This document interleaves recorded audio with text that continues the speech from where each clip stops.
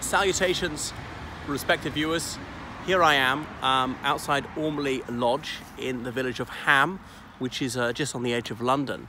Yes, ham like the meat. So Ormley Lodge is an early 18th century house. You can see it's a Georgian mansion built when this was well into the countryside. But its most notable resident is the late Sir James Goldsmith. So James Goldsmith was known as Jimmy to his chums. I wasn't among them. And he was born in the United Kingdom in 1933. He was French on his father's side, British on his mother's side. He was Jewish. His father was a conservative-minded hotelier and a very wealthy man. But so Goldsmith grew up in this country, but he also regarded himself as French. He went to Eton, and he was gambling from a very early age. But gambling was severely restricted at the time. I'm not sure how he managed it. And famously, at the age of 16, he won an awful lot of money on horses, and he took the whole house at Eton. He divided into houses, about 50 boys each, took the whole house out to dinner, and announced that he was too rich to be a schoolboy and was leaving the school, which he promptly did. So he went into business. I mean, he must have done national service, and all those days, all British boys had to do 2 years in the armed forces. Likewise, as a Frenchman who had had to do that. I don't think he had to do both.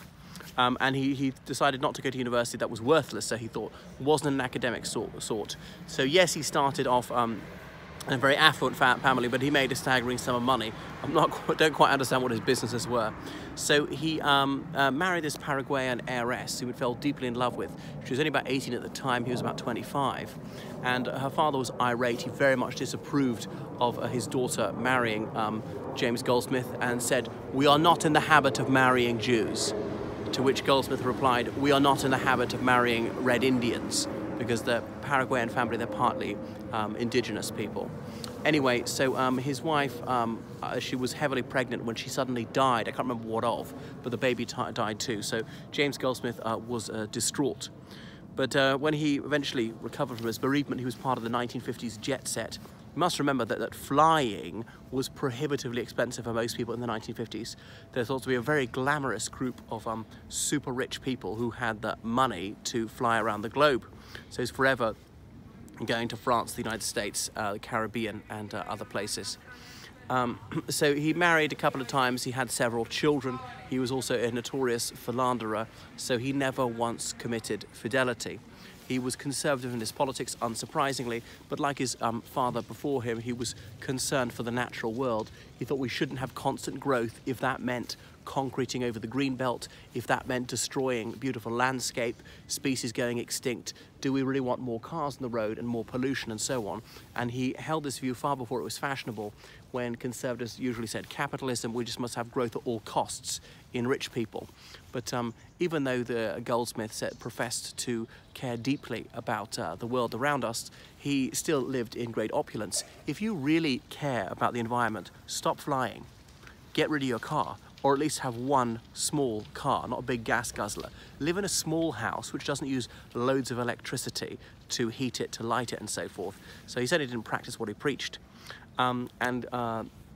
He spent some time in the United States building up his businesses there. He didn't inherit his knighthood. He was knighted by the Queen as some sort of captain of industry, creating jobs. He was a good friend of John Aspinall, going to the Claremont Club in London on Berkeley Square, because until the 60s, there were severe restrictions on gambling. If you're a member of a private club, you could gamble there. So John Aspinall and others, they set up this club, and it was very she. It was super expensive. You had to go there in a dinner jacket, ladies in an evening dress.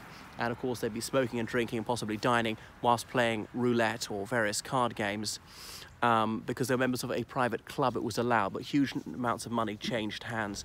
Often titled people were going along. It was a very snobby era. I think it's like the Noel Coward song, "England Loves a Lord." The Earl of Lucan went, Lucky Lucan, so he's part of his social circle. Lord Lucan, who notoriously disappeared in 1974, having murdered his children's nanny, Sandra Rivet, whilst attempting to kill his wife. Accidentally killed the wrong woman in the dark. That was Lord Lucan, who's never been seen since. But anyway, so back to James Goldsmith. Yeah, he was one of the titans of British business at the time, built up a fortune of hundreds of millions of pounds. In the 70s, he started having an affair with the Marquess of Londonderry's daughter. She was about 30 when their relationship started, and he had 2 children with her.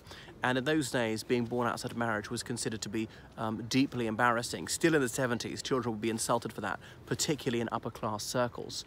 So it's quite surprising that she gave birth to his children, even though she wasn't wed to him. And he finally got divorced and married her. So he had Jemima, and he had Zach, and then he had Ben. Ben is the only one who was born after they got married. But they always bore his surname Goldsmith. And he set up a nightclub, Anabel's, named after his mistress, later wife, Anabel Goldsmith. Lady Goldsmith, perhaps I should call her, and it still exists, I believe. So that was that. But he became increasingly disenchanted with the Conservative Party in the early 90s. He became Eurosceptic. He'd been elected to the European Parliament for a French constituency. So he was a man of eclectic opinions. As I say, concern for ecology didn't sit well with conservatism, certainly in the 80s and the early 90s. So he was perhaps ahead of his time. And then he set up the Referendum Party, said if the United Kingdom is to join the Eurozone, get rid of the pound sterling, we must have a referendum on this. And I went to a talk by him in early 1997. And I wonder whether it's something to do with his business interests, possibly. But he claimed by that stage he divested of himself of all his business interests. He wasn't doing this for personal emolument. He was actuated solely by a wish to promote the common weal. Anyway, so the Referendum Party said we were going to stand at this election and make people take it seriously. They knew they weren't going to be driving up the Mall to become the government, try and contest every seat in Great Britain, none in Northern Ireland actually, because there must be a referendum if the pound is to be got rid of. You might think getting rid of the pound is a good thing, fair enough, but there should be a referendum on such a crucial decision. And he extracted a promise from the leader of the 3 major parties, Labour, the Conservatives and the Liberal Democrats. They would hold a referendum on getting rid of the pound if they proposed to do so, and they would only introduce the euro as the currency of the United Kingdom if a majority approved of that in a pre-factum referendum. So that's that. Obviously, you can't trust politicians. They will renege on a promise faster than you can say Jack Robinson. Just look at the people who vowed to honour the result of the Brexit referendum, trying to undo it in many cases. Labour and the Lib Dems, the Liberal Democrats, who are so keen on referenda because they always lose elections. Finally, a referendum, they can occasionally be on the winning side. But anyway, so he stood in the 97 election. The Referendum Party was going to take away 1 or 2% of the vote, mainly from the Conservatives, and it was really a mix and gathering of people who previously belonged to other parties. A sitting Conservative MP, Sir George Gardner, defected to it. They got various celebrities, various apolitical people, television presenters to stand for them, and David Bellamy, who was then very well known on telly for doing programmes about plants. So George Gardner did quite well, and Reigate, his own old seat, but still lost, getting about 10% of the vote, their top figure. Obviously, they're going head-to-head with UKIP. Now, Nigel Farage was in UKIP and suggested they had formed some sort of pact. They couldn't, they couldn't really compete with the Referendum Party, much bigger party, much more funding and much more media attention. They had big names on their side. But the leader, Dr. Alan Sked, said, no, we'll have no alliance with them. Anyway, they might have deprived the Conservative Party of 10 or 20 seats, the Referendum Party. Some people who voted referendum wouldn't have voted at all rather than vote for the Referendum Party. So what else am I going to say about Goldsmith? So he stood in Putney against David Mellor, who was some sort of minister for sport or culture, had been disgraced about his affair with that Spanish actress Antonia de Sanchez. Anyway, yes, he lost, Goldsmith, in Mellor, in Putney, but David Mellor also lost, and Labour took that seat for the first time in decades. So obviously the winning candidate gave the speech first, his acceptance speech, and then coming second, David Mellor gave a speech. At this stage, Jemima Goldsmith, as then she was, Sir James Goldsmith's daughter, just married Imran Khan, the former captain of the Pakistani cricket team, and his party, Tehreek-e-Insaf, the movement for justice, had performed dismally in the Pakistani election, winning not a single constituency in the National Assembly. And so Mellor, he gave this blistering speech denouncing Goldsmith and expressing his withering contempt for the Referendum Party, saying that Goldsmith has failed just as abysmally as his son-in-law failed in Pakistan. But it didn't seem to upset Jimmy Goldsmith one whit. He, along with the others, were chanting out, out, out, out, just relishing it. as in Mel had been voted out. But that was that. Now, what Goldsmith had not disclosed until this point is that he knew he was terminally ill, and he flew off to Mexico that August. He decided he'd die in his Mexican estate. So this is sort of the last hurrah for him. Some people were irked by him hijacking this election. He knew he couldn't win, skewing the result. But some people say we have him to thank for this. Otherwise, Blair would have been very tempted to get rid of the sterling to make the UK join the Eurozone, which would have been calamitous in all sorts of ways.